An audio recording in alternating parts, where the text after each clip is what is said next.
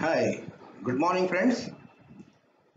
Last time we have taken the history of the patient, ENT patient. Now we have to clinically examine the patient to come for some diagnosis and then go for investigations and final diagnosis and then the proper treatment. Now, before examination, we have to prepare ourselves how to clinically examine the patient. Now, the room should be partially dark so that we can concentrate. Then second thing is we have to be safe, that is wearing the mask, and we have to wear the headlight also. The headlight is most important so that we can focus the light. These are the different types, different varieties. Yes.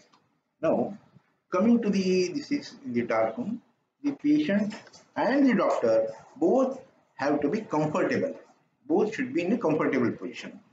Now, this is the tongue depressor. We have to see these things. I will show you some of the instruments which are most important. Number one thing is when you are examining the ear, this is the ear speculum which has to be put in the inside the ear, focus the light and see inside.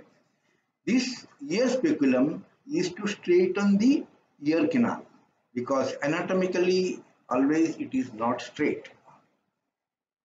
Now coming to the how to hold the tudicum nasal speculum. This has to be held like this, put both the hands, then press it. Put it inside the nostril, open up and visualize the inside. This is the variety, the method to hold the tudicum nasal speculum. Yes, okay. Now I will show you the posterior rhinoscopy or indirect laryngoscopy. We have to hold the tongue with the gauze piece and we have to see this is the laryngeal mirror.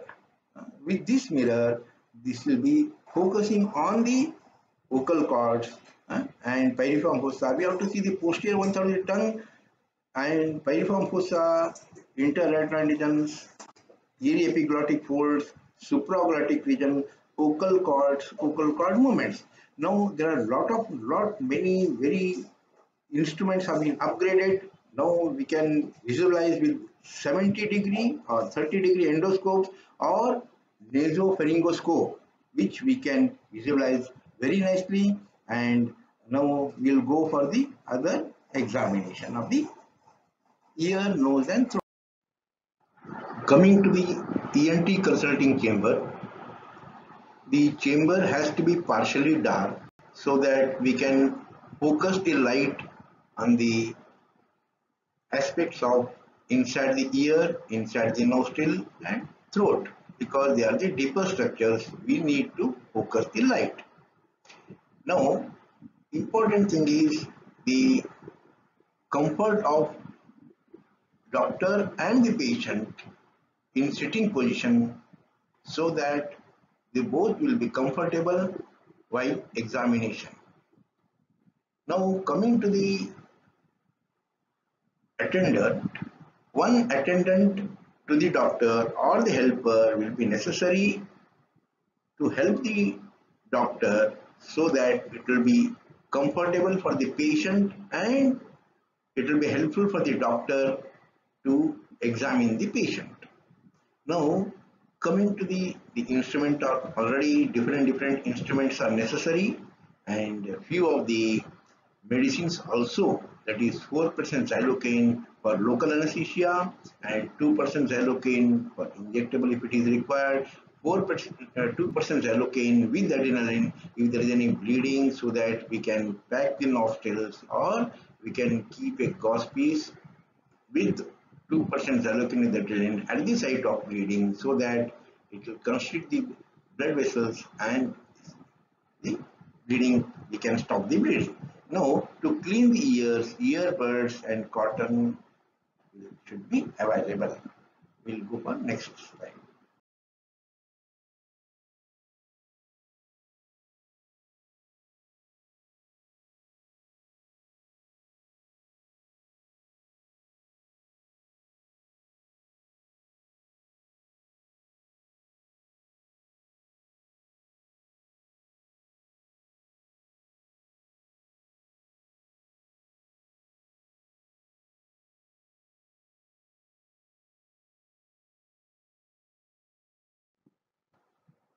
coming to the examination of the neck, we have to always see the neck from the front, back, from the sides. We have to also see the neck movements and if there is any swelling and if there is any pain while movements of the neck. Now, coming to the palpation of the neck, we have to stand behind the patient and starting from the submental, submandibular and jugular-digastric and the jugular chain, 1, 2, 3 groups, supraclavicular area, posterior triangle of the neck, we have to examine for the swelling and lymph nodes, and we have to specifically see the size, shape of the swelling, whether it is attached to the skin or the deeper structures, and whether it is the swelling, if it is in the front, whether it is moves with the swallowing movements or while the along with the tongue movements, and we have to always record this clearly and so that we'll come to some of the conclusions and diagnosis. Now I will demonstrate you the examination of the neck. Examination of the neck as a whole. Please expose it, the neck completely, and from you have to examine, you have to palpate the neck. First of all, you have to see visually and then coming to the palpation of the neck to see any swelling, pain, tenderness, everything. Now we will start with any swelling or lymph nodes, starting from submental, submandibular, jugular-digastric, jugular chain 1, 2, and 3, supraclavicular, frontal, and coming to the back of the neck, posterior part of the neck, posterior triangle. This is the posterior triangle of the neck, and as a whole, we have to see the neck, the thyroid gland, here the parotid gland, submandibular salivary glands. We have to see the visualize completely and record all the observations in that paper which I have shown you, or you have to make any note of it. Whatever the observation you have seen, you have to make a note of it. Now coming to the throat examination, I will talk with you the most important diseases and for the illnesses which the patients are going to come to us. That is usually the tonsillitis in children, and that is we have to see for the congestion of the tonsils, hypertrophy of the tonsils, if there is any coating on the tonsils, and to differentiate from diphtheria and staphylococcal or streptococcal infection. You see the commonest is tonsillitis, then also pharyngitis. Next thing is pharyngitis, where there will be lot of patients, and we have to see for the congestion of the posterior wall of the pharynx, palate, uvula, and the cheek mucosa. Now, stomatitis and glossitis and aphthous ulcers. Aphthous ulcers, the small ulcers, very painful, and they change their position, they heal and crop up in some other place. There will be usually multiple and they will be small, and there will be only mucosal deep. They are not very deep, but there will be disease. By looking at the ulcers only, one can make out that they are the aphthous ulcers. The commonest nasal complaints of the patients will be nasal obstruction. Hence, we have to look for the common diseases which affect the nose. First of all, we have to go for with the anterior rhinoscopy, we have to see the nasal septum. The commonest cause will be deviated nasal septum. We call it DNS.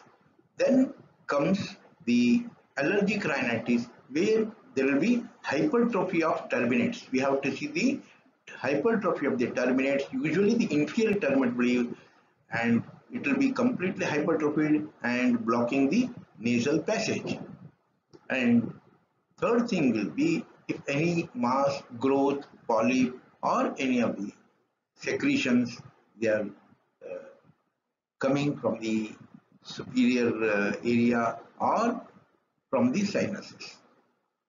And sinusitis is one of the commonest problem where there will be post-nasal discharge will be common. We have to see all these in the patient and record it properly.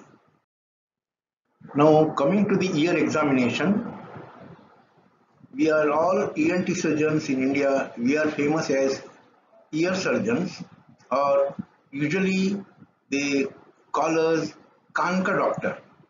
Hence, we have to examine the ear thoroughly, starting from the external auditory canal, external features, from pinna. That is a congenital deformity, any deformity of the pinna, lobule, and shape, size of pinna. And coming to the external auditory canal, we have to see the canal. It is whether it is a straight, atresia, whether we can see the tympanic membrane or any other foreign bodies, wax, fungus, anything inside the ear, or any swellings, granulations, or polyp, we have to see. And we have to also see the preauricular region, where there is a common thing is congenital preauricular sinus or any lymph node swelling. And in the postauricular region, sometimes there will be mastoid, then the tenderness of the mastoid bone, and any deformities. Now, after seeing the external auditory canal, we have to see the tympanic membrane, usually through the otoscope, and we have to see the any changes from the normal of the tympanic membrane. If there is any perforation, congestion, bulging, polyps, granulations, we have to find out the things. Now, we cannot go inside the tympanic membrane. That's why we have to examine through tuning fork test. That is a hearing test. That is Reines, Weber's, and absolute bone conduction. In this, Reines is ear conduction, and Weber's is bone conduction, and absolute bone conduction is reference to the doctor. There is a comparison between the hearing of patient and the doctor. Now, to be specific, hearing recording, hearing sensitivity, then we have to go for pure tone audiogram. With this, we can examine overall, generally, it is a clinical examination of the ear.